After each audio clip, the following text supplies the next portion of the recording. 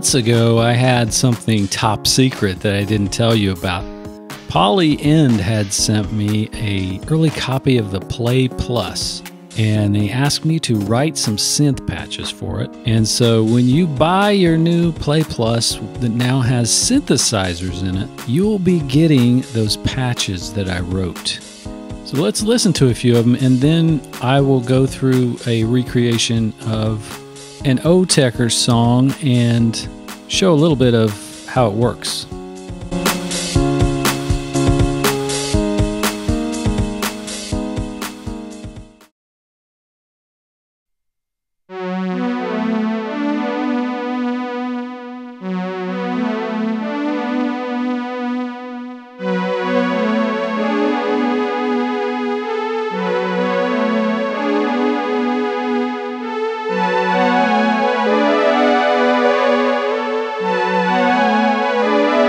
This is the virtual analog polysynth that does a nice Autechre string.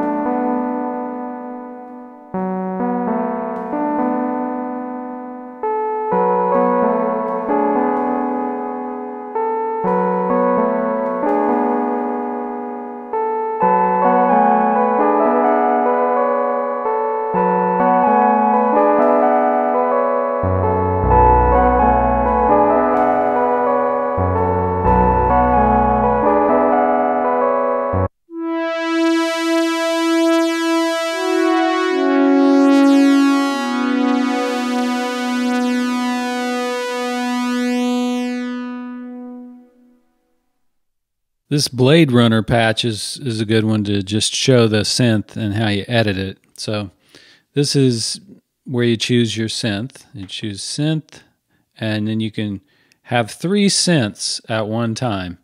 But there's 4 models, 4 possible models you could choose for each of those 3.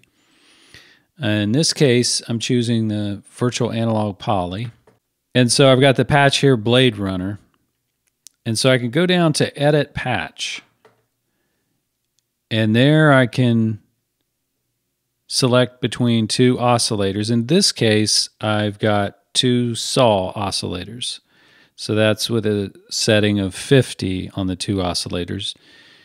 And you can change that to like 100 and get full square. Then you can mix between the 2. If you had a saw and a square, you could mix them. And you have pulse width that you can change, tune of each independent oscillator. And I'm doing 2 things to give it the phasey sound that the CS80 had with the Blade Runner patch. I'm detuning the 2 saw waves, and in addition to that, 2 different pitches of the saw waves. So it gives a kind of phasey sound there, and you get that CS80 sound. So let's take a look at the further features of it past detune here. So you've got oscillator 1 and 2 reset, noise, and fine tune there of the whole patch. Then you get into the filter. You've got several different types of filters. So you could have a Moog filter, OB filter, state variable filter, and various high pass, band pass, notch, and note tracking of the filter. Then you actually have 3 envelopes to use. You've got one you can use for your amp, ADSR there. Then you've got one that you probably would use for your filter. Then there are the settings for the different waveforms you can have for your LFOs. And then you get into the 3rd envelope. It's called envelope 2, but it's the 3rd envelope you can use for maybe a pitch envelope or some different effect. And then you get into the settings for LFO 2. And you have portamento. And you have macros. So these controls on the front of the Play Plus, can make up your own macros and name them whatever you want to name them for a lot of these encoders here. So you have some live performance control over your patch.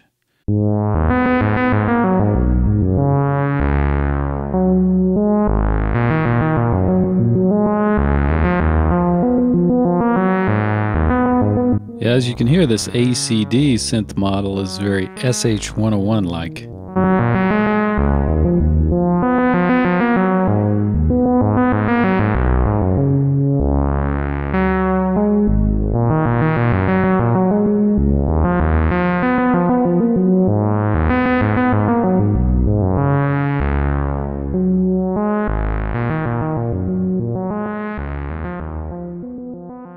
So here we are doing some Autechre type of stuff on the Poly and Play Plus, and it does lend itself to this type of thing. You know, form follows function. And if you wanted something to do Autechre, there are several things you would need on it. And this gives you all of those things. So you would need the ability to tune the drums and to see each track of drums, what it was doing. And you'd need to see the track length for the polymeter. You would need to be able to see the rhythm of it for the polyrhythm. And you can do all that right here. You can visually see the whole beat and what it's doing.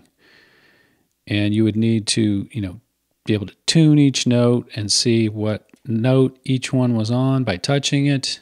And it gives you that. You would need the repeats that are characteristic of Autechre, sometimes called ratchets, but on here it's repeats, and you have various types that you can do. And listening to it, it's not staccato like the original. So I'm going to select that entire track, and I'm going to go here to sample end, and I'm going to change the sample end. You can do some sample editing on here of the start and end, and there's an envelope on your sample as well. I'm going to get that staccato sounding sample from the original.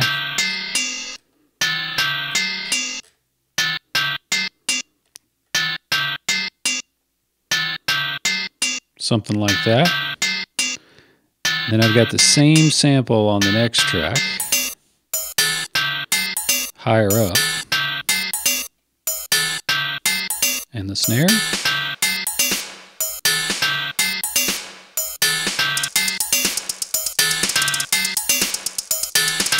Yeah, you heard those repeats a lot in Autechre music, and those are very easy to do on here with this repeat. And you have various types, like some you've heard in AFX, where it kind of is a repeat that kind of fades in volume.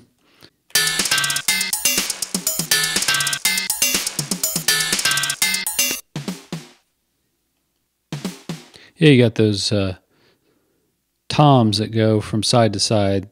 Easily done on here. You just tap the volume and you got your panning right there.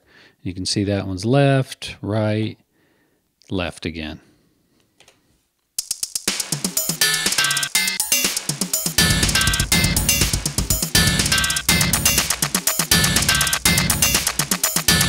If I wanted to, I could easily do some polymeter on every other track or something like that. I just go here to the track length and do that.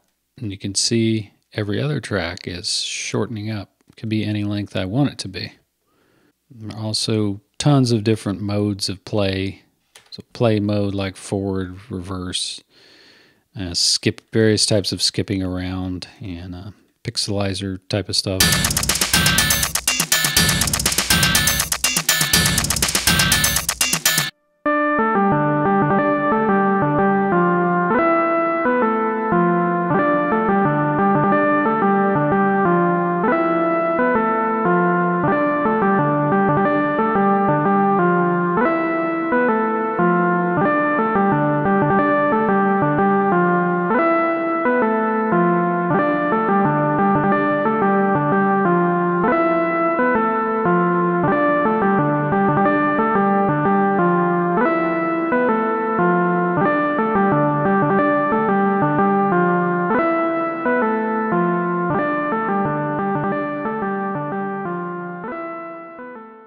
It's definitely too much work for me to come up with a melody, so let's let the Poly N Play Plus write a little melody for my Bakuma sound.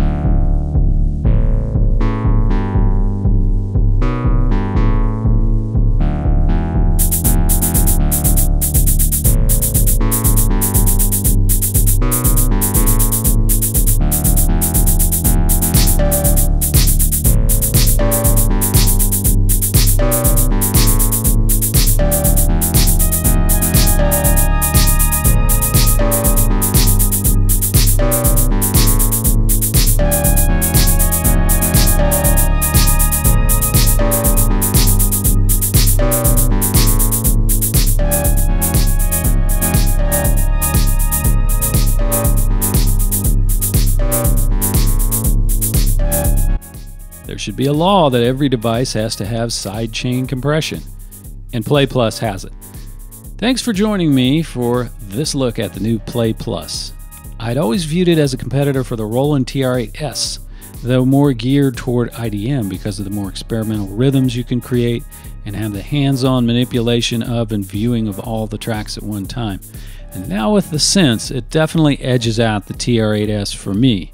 Some of my patches didn't make it into the Play Plus, but any patches that you want will be available on my Patreon, or just ask me for them. All the patches I made for the Play are free for everybody, so just ask. Thanks for watching. See you next time.